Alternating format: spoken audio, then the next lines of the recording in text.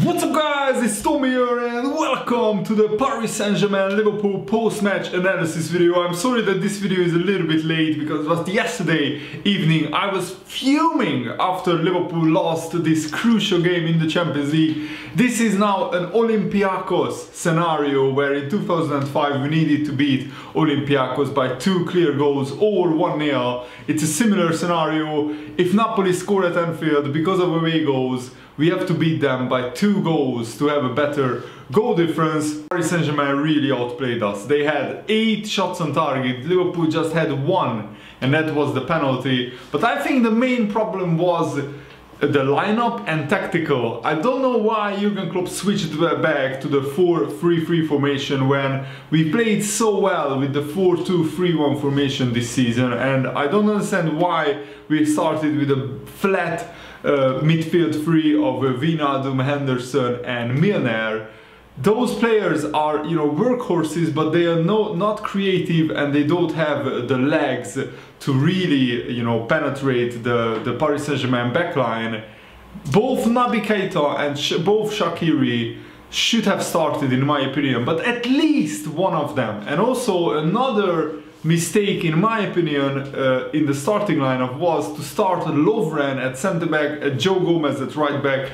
Maybe Jurgen Klopp thought we should start Joe Gomez so we have more defensive cover, because Joe Gomez is better, a little bit better defensively than Alexander-Arnold, but Lovren is a lot slower than Gomez at centre back, and the Paris Saint-Germain attackers time and time again were just running at the Liverpool backline. I have the game's highlights running just in front of me, and it's just embarrassing to see that so many times in the first 30 minutes the Paris Saint-Germain attackers are bombing forward, 3 or 4 of them, and the Liverpool just have the backline there, and Lovren is not a very fast centre back, a lot slower than Gomez. And I think also we missed Alexander-Arnold's great runs, penetrating runs forward on the wing, and his great crossing. Joe Gomez's crossing is not as good as Alexander-Arnold. Also at the first goal, like, Van Dijk tries to clear it, it falls to Bernard, but both Joe Gomez and Lovren is they are just standing there and watching instead of clearing the ball, and both Van Dijk and Alisson just do this, like, what are you doing, guys? And that really gave impetus to Paris Saint-Germain. I have to admit, I agree with Jurgen Klopp saying that you know, the play acting was embarrassing by Paris Saint-Germain. They were time wasting at every opportunity, rolling on the floor. Not just Neymar, but so many players like Dani Alves, Thiago Silva, Mbappe. So many players were just play acting and trying to get Liverpool to get yellow cards, and it worked. The referee was pretty bad in my opinion.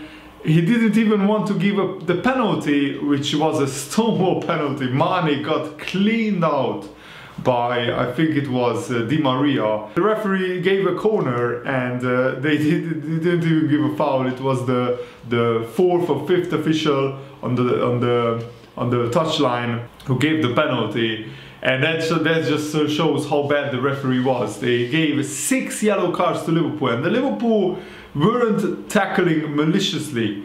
They just, I think the Paris Saint-Germain players were just milking it at every opportunity, and it was really annoying to see. The second half, Liverpool started pretty well, but I felt there were a couple of opportunities where Liverpool really should have made more of the numerical superiority. We made some bad decisions, but many people are playing the front three, blaming the front three for not, you know, firing on all cylinders. But you can't expect just the front players to create chances for themselves. You have to expect the midfield to drive forward or to put balls into the channels, into the areas where the front players can really, you know, hurt Paris Saint-Germain. And it was really frustrating, I have to admit. Wijnaldum, Henderson and Milner together is a very uncreative workhorse-like midfield. 3 workhorses, 3 players very similar not one of them are standing out. And what I also don't understand is we spent like 40 million pounds on Fabinho. He's on the bench still. We spent around 50 million pounds on Naby Keita. He's on the bench. Yes, I know that he was out injured, but still, he came on in the second half, so he was fit to play. Maybe Jurgen Klopp wanted a more defensive midfield. Maybe Jurgen Klopp wanted Joe Gomez starting at fullback to be more defensive against Paris Saint-Germain. But you could see it was completely the wrong decision, because in the first 30 minutes, Paris Saint-Germain were all over Liverpool. Liverpool couldn't string like 3 passes together, and we couldn't really put one really dangerous attack together, and Liverpool's midfield were just overrun. And I think Liverpool's game is not to defend. Liverpool's game is to go forward, to attack, to high press, and also the high pressing has been not at 100% this season, not just in this game but in other games. And maybe we are changing the style a little bit, and I can understand that, but still, when we played in the 4-2-3-1 formation, we were much better, in my opinion. We really were much more threatening. I think the Mane made some really good runs, especially before we got the penalty, and James Milner, credit to him for slotting the penalty away, sending Buffon the wrong way.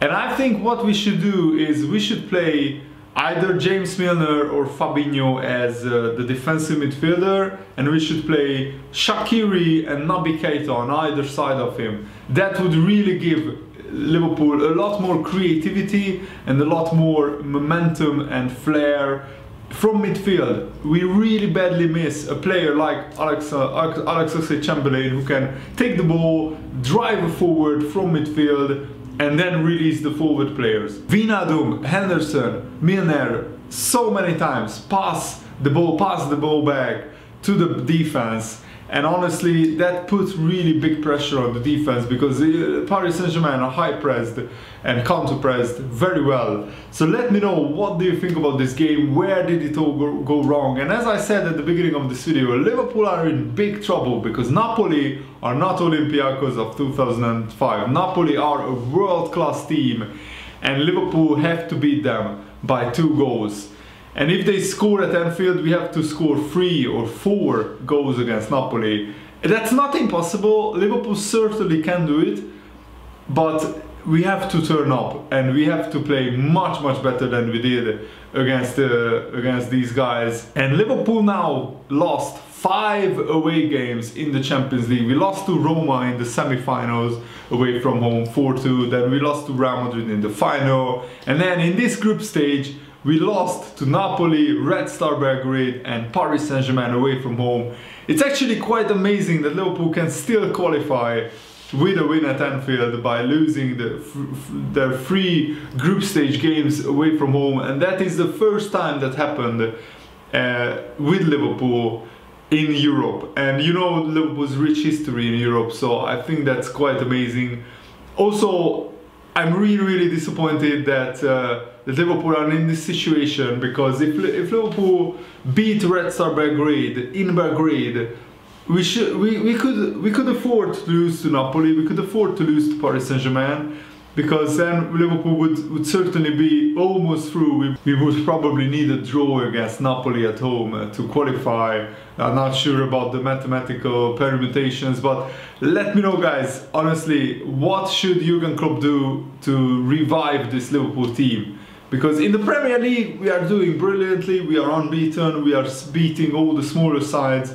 But my worry is that against the big teams we are not that great. We beat Tottenham, and that's our only win against the big sides this season in the Premier League. And also we beat Paris Saint-Germain at Anfield with a last minute Firmino goal. So not losing to Napoli away and Paris Saint-Germain away can happen to even the best of teams. But to lose to Red Star Belgrade could cost Liverpool a place in the knockout stages. And I'm really disappointed that Liverpool didn't at least get a draw. Because if Liverpool get a draw here against PSG, then Napoli qualify already, with a game to spare, and then they can come to Anfield and just relax a little bit, and maybe Napoli wouldn't be on 110% already qualified. So that is also a factor to take into account, that Napoli will be fighting for their lives at Anfield, because if they lose by 2 goals to Liverpool, they are out. So they will be well up for that game. Let me know what did you think of the game in the comments below, and thanks for watching. Hope you enjoyed this. See you later, guys. Goodbye.